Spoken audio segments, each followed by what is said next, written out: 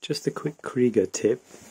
I didn't see this in the instructions, and I haven't really seen anyone mention this before, but if you don't have the loops, which are these things to hook the aluminium hooks on, you can actually loop it on itself and just